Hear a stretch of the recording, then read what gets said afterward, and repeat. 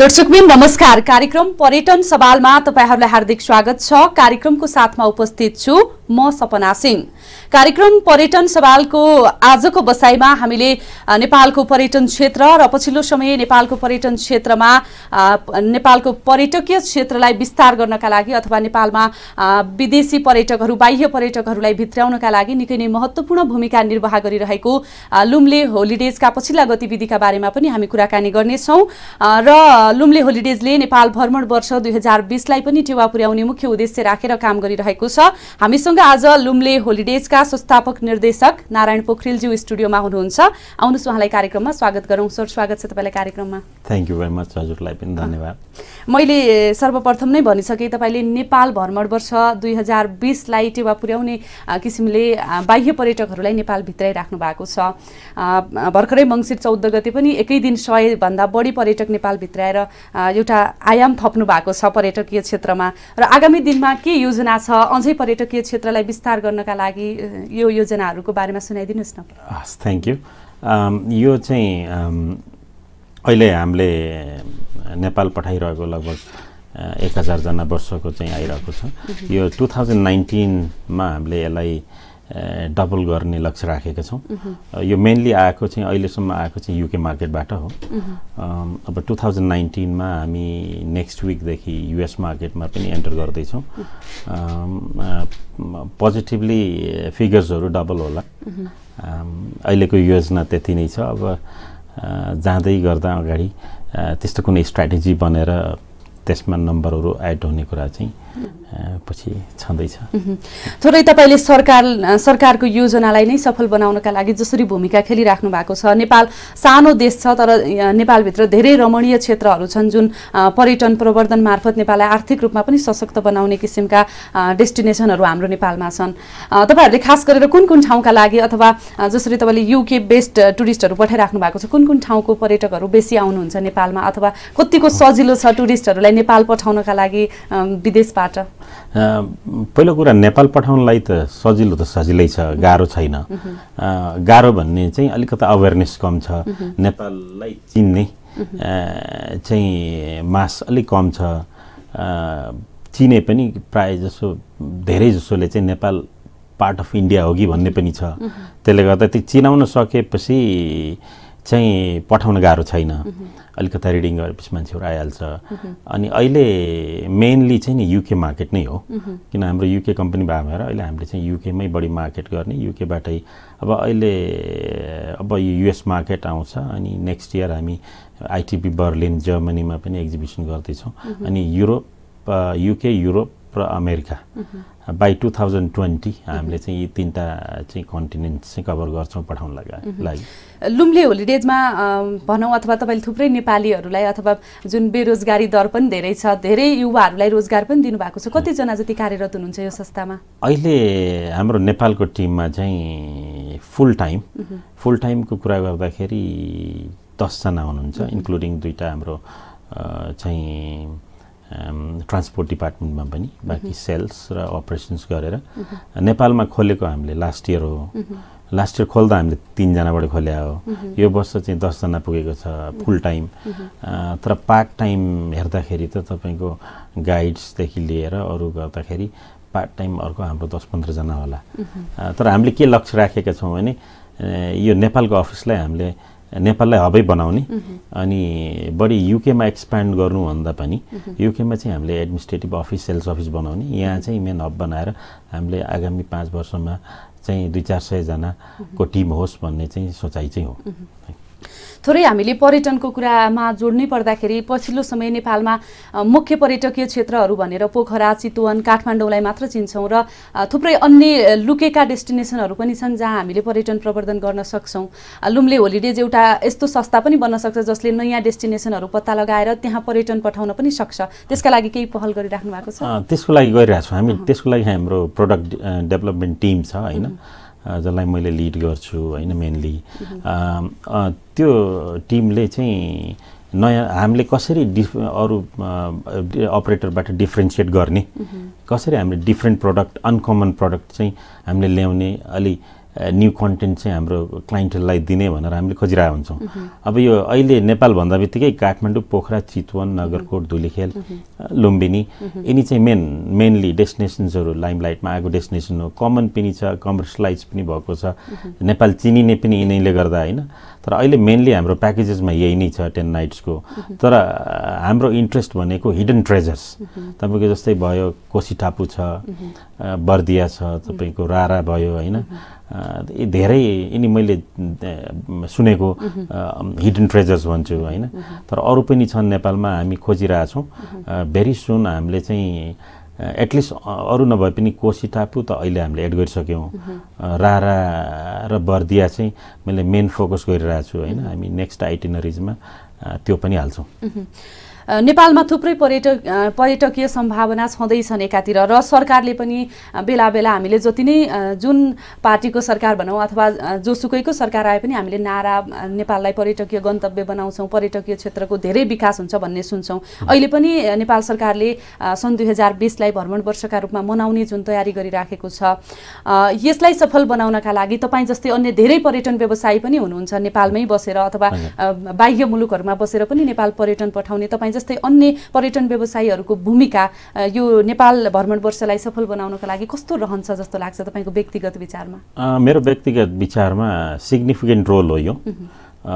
किन भन्दाखेरि सरकारले चाहिँ नि एउटा स्ट्र्याटेजी चाहिँ स्केच गर्ने हो, आखिर त्यसलाई चाहिँ नि एक्जिक्युट गर्ने अनि त्यसलाई चाहिँ नि इम्प्लिमेन्ट गर्ने प्राइभेट सेक्टर नै हो।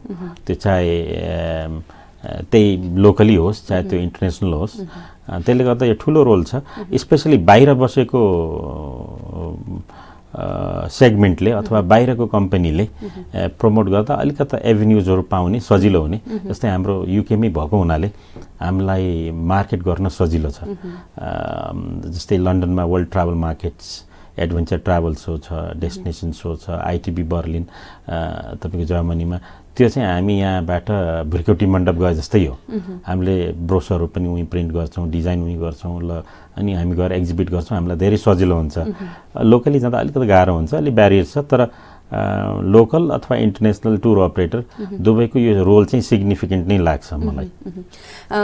पुनः हामी नेपाल भ्रमण वर्षको कुरालाई नै जोड्छौँ। तपाईँ जस्तै तपाईँले पर्यटन व्यवसायीहरूको भूमिकाका बारेमा पनि प्रश्न पारिरहँदाखेरि अलिकति नेपाल सरकारको नीति जुन अनुसार नारा तय गरिन्छ त्यो अनुसार चाहिँ काम नभएको, सरकारी तवरबाट जसरी निजी क्षेत्रसँग अथवा तपाईँहरू जस्तै पर्यटन व्यवसायीहरूसँग सरकारले समन्वय गरेर अगाडि बढ्नुपर्ने हो, यो भूमिकाको कतै बिचमा ल्याक देख्नुहुन्छ? तपाईँले कमी छ जस्तो लाग्छ कि लाग्दैन?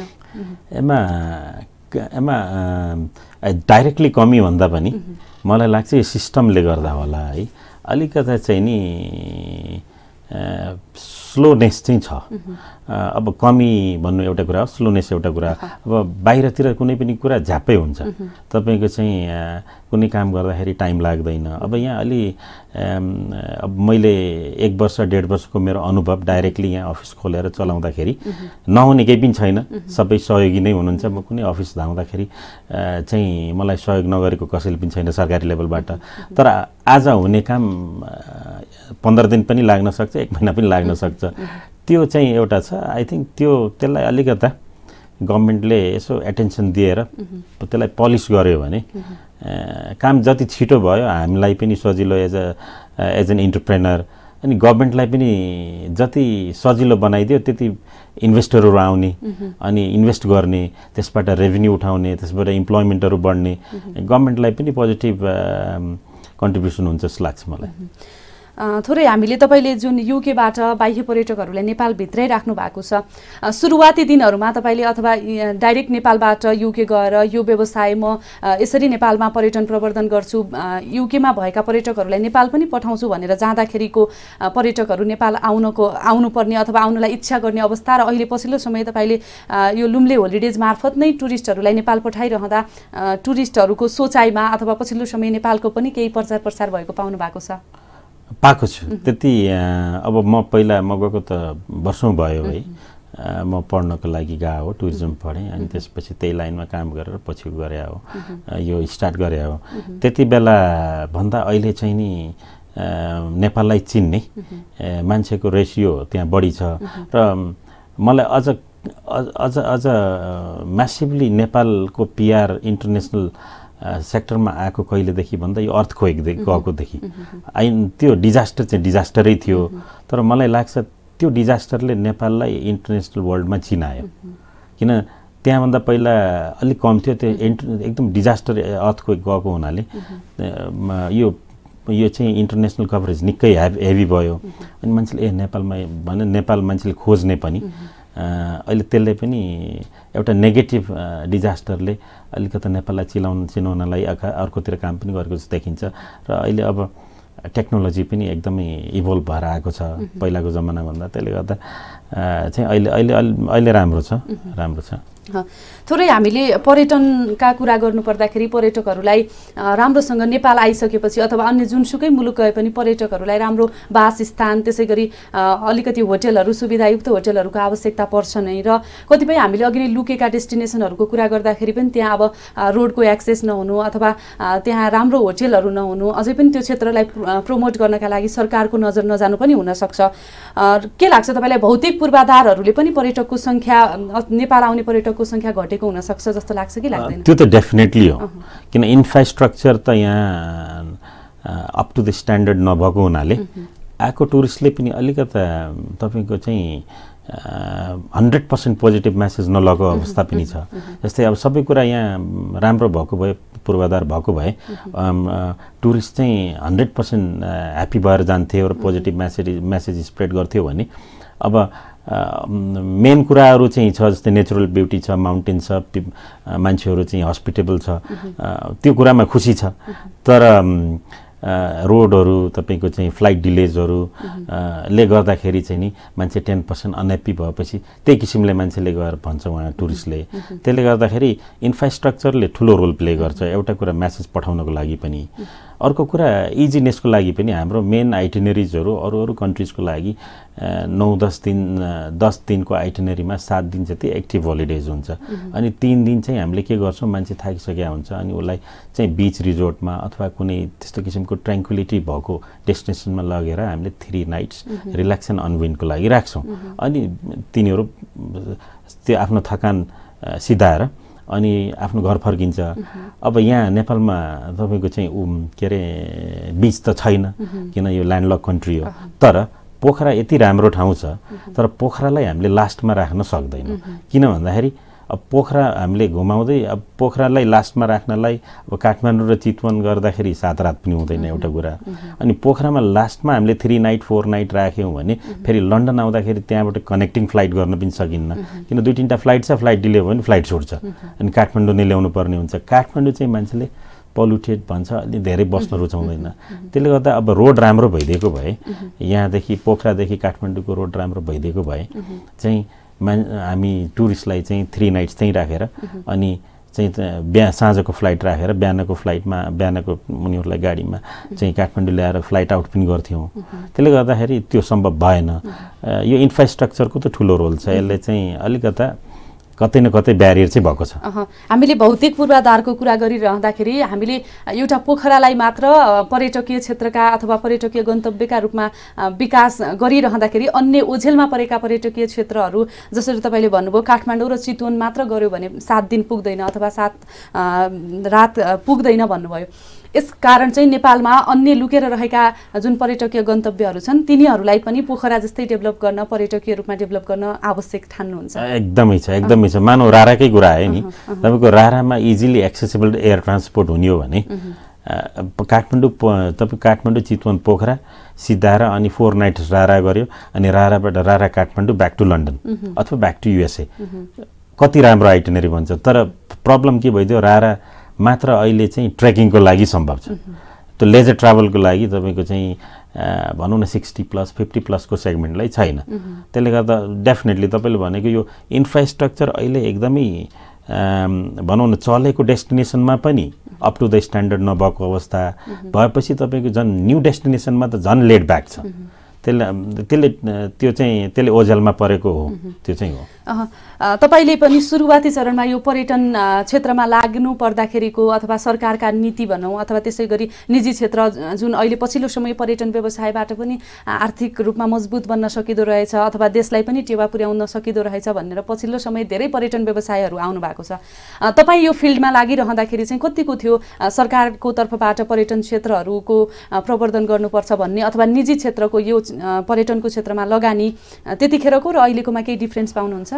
अब सरकारको तर्फबाट त मैले खासै डिफ्रेन्ट पाएको छैन, उस्तै देख्छु होइन। 10 वर्ष अगाडि पनि त्यही पोलिसी बनाउने अनि गएर इम्प्लिमेन्ट गर्ने र बाँकी सहयोगको कुरा पहिला जस्तो थियो त्यस्तै जस्तो लाग्छ मलाई। तर निजी क्षेत्रले निकै गरेको छ। निजी क्षेत्रले चाहिँ नि अहिले आजभन्दा 10 वर्ष अगाडि र अहिलेको स्थितिमा निजी क्षेत्रले म्याक्सिमम कन्ट्रिब्युसन गरेको छ टुरिज्ममा र गर्नु पनि पर्छ, किन नेपालमा मेन सोर्स अफ इन्कम अथवा मेन कन्ट्रिब्युटिङ फ्याक्टर भनेकै तपाईँको टुरिज्म नै हो। त्यसले निजी क्षेत्रले गरेको छ, मैले धेरै डिफ्रेन्ट पाएको छु। तपाईँ लन्डनमै हुनुहुन्थ्यो, भर्खरै नेपाल आउनु भएको, कति दिन जति भयो नेपाल आउनु भएको? म आएको चाहिँ नि अराउन्ड 2 विक्स भयो। 2 विक्स कति समयपछि आउनु भएको थियो नेपाल?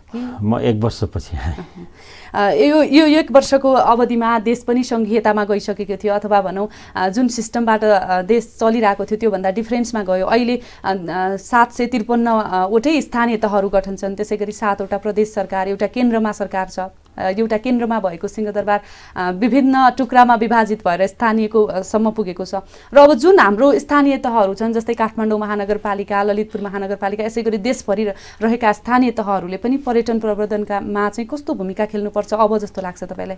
मलाई लाग्छ यो पहिला त यो जुन प्रदेश यो डिभिजनमा गयो अब यसको चाहिँ आफ्नै प्रोज एन्ड कन्स छ होइन।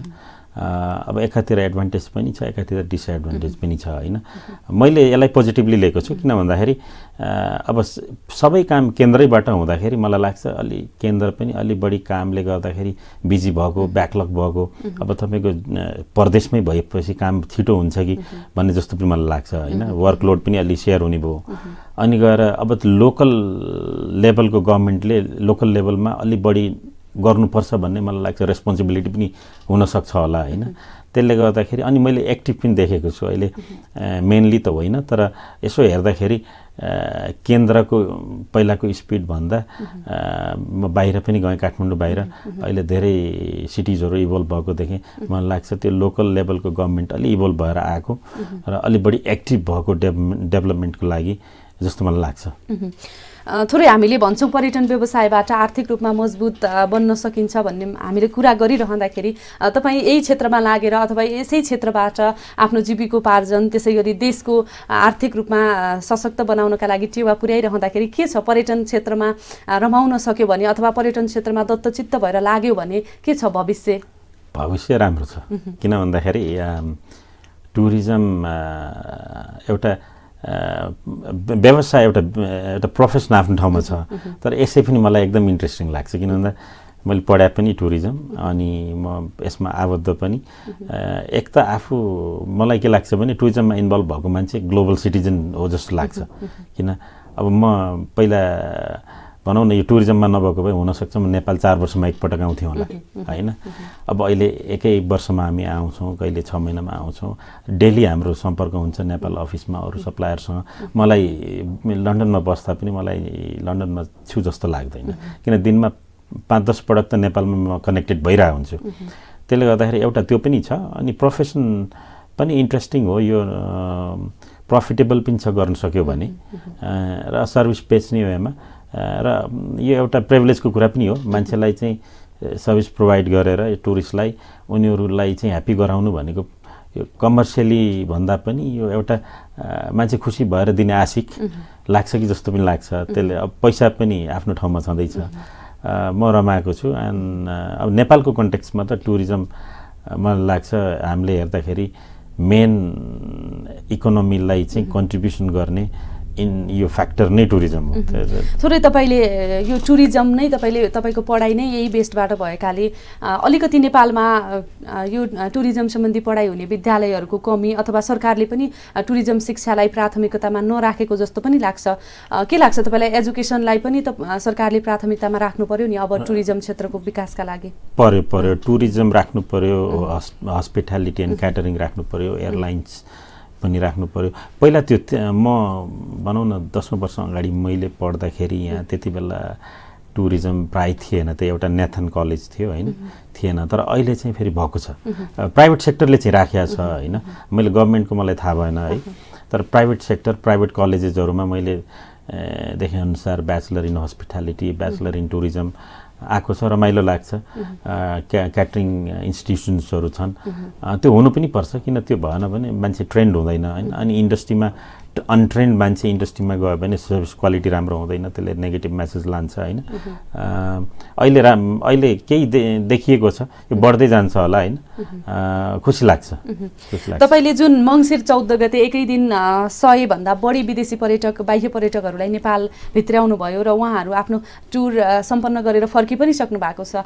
उहाँहरूबाट कस्तो प्रतिक्रिया पाउनुभयो त? नेपालमा रहेका हाम्रा पर्यटकीय क्षेत्रहरू, त्यसैगरी नेपालीहरूले गर्ने व्यवहार, यस विषयमा केही तपाईहरुले प्रतिक्रिया लिनुभयो? लियौं र हामी इच एन्ड एभ्री गेस्ट चाहिँ हामीसँग बुक गरेपछि, हाम्रो सिस्टम छ, बुक गरिसकेपछि त्यो सिस्टमले चाहिँ उनीहरूको डिपार्चर डेट लाई क्याप्चर गर्छ र उनीहरूको टुर सिद्धिएपछि अनि हाम्रो त्यो सिस्टमले उनीहरूलाई एउटा सर्वे इन्भिटेसन पठाउँछ। अनि त्यो एक्सटेन्सिभ हुन्छ, त्यसमा चाहिँ उनीहरूले चाहिँ त्यो म्यानेज बाई थर्ड पार्टी, जस्तै ट्रिप एडभाइजर भयो, ट्रस्ट पाइलट भयो, अनि उनीहरूले इन्डिपेन्डेन्टली आफ्नो चाहिँ फिडब्याक लेख्न पाउँछ त्यहाँ। अनि त्यो चाहिँ हामीले केही म्यानिपुलेट गर्नु पनि मिल्दैन। त्यो हामी एकदम त्यसलाई हामीले निकै ठुलो प्राथमिकता दिन्छौँ, त्यसैले जज गर्छ वाट वी आर डुइङ। र कहीँ प्रब्लम छ भने हामीले त्यसलाई एड्रेस गर्ने, छैन भने चाहिँ राम्रै भयो। त्यो भएर यो हाम्रो चाहिँ अस्ति आएको ग्रुप थियो, त्यो 106 जनाको म्यासिभ ग्रुप हो। मैले 1-2टा प्रब्लम त आउँछ होला भनेर मैले त्यो सोचेको थिएँ, तर म एकदम सरप्राइज भएँ। त्यसमा त एउटै प्रब्लम पनि आएन, सबै ह्याप्पी, कुनै पनि नेगेटिभ फिडब्याक छैन। अनि म्याक्सिमम मान्छेले फिडब्याक दियो र it has been a very successful event. भनेपछि मङ्सिर 14 गते जुन तपाईले 106 जना भन्नुभयो, आउनुभएको बाह्य पर्यटकले अझै युके कन्ट्रिजहरुबाट आफू जस्तै 100 जना पर्यटकहरू नेपाल पठाउन सक्नुहुन्छ। राम्रो पोजिटिभ कमेन्ट्सहरु गर्नुभएको छ, पोजिटिभ कमेन्ट गर्नुभएको छ। अनि त्यसपछि उहाँले आफ्नो फेसबुकमा शेयर गर्नुहुन्छ, आफ्नो कुनै फ्यामिलीको ग्यादरिङमा गएको बेलामा ओ I been to Nepal, it was lovely holiday यताउति भनेपछि तपाईको चाहिँ उनीहरु पनि बुक गर्ने। त्यस्तो कतिपयले नेपाल गएर फर्केर गइसकेपछि हामीसँग रिपिट क्लाइन्टले एकदमै छ, इन्डिया बुक गर्ने, श्रीलङ्का गर्ने, त्यो पनि छ। त्यसले गर्दाखेरि राम्रो फिडब्याक आएको छ। हामी कार्यक्रमको अन्त्यमा छौँ। अन्त्यमा अब आगामी दिनमा लुम्ले होलिडेजले अझै लामो यात्रा तय गरोस् र लामो यात्रा तय गर्नका लागि पक्कै पनि एउटा उद्देश्य छ होला तपाईहरुसँग। आगामी दिनमा सरकारी जुन लेभल छ अथवा पर्यटन मन्त्रालय लगायत अन्य यसै पर्यटनको क्षेत्रमा काम गर्ने संघ संस्थाहरूसँग, निजी संस्थाहरूसँग कसरी समन्वय गर्ने योजना बनाउनु भएको छ? अब हामी त नेपालकै लागि गर्ने हो हैन। हामीले नेपालमा, युकेमा भनौँ, युएसमा भनौँ, युरोपमा चाहिँ हामीले मार्केटिङ क्याम्पेनहरू गर्ने, नेपालमा पठाउने चाहिँ हामी नेपालकै लागि राम्रो होस् भनेर हो। हामीले वर्ल्ड वाइड बेच्छौँ तर नेपाललाई बढी प्रायोरिटीमा राख्छौँ।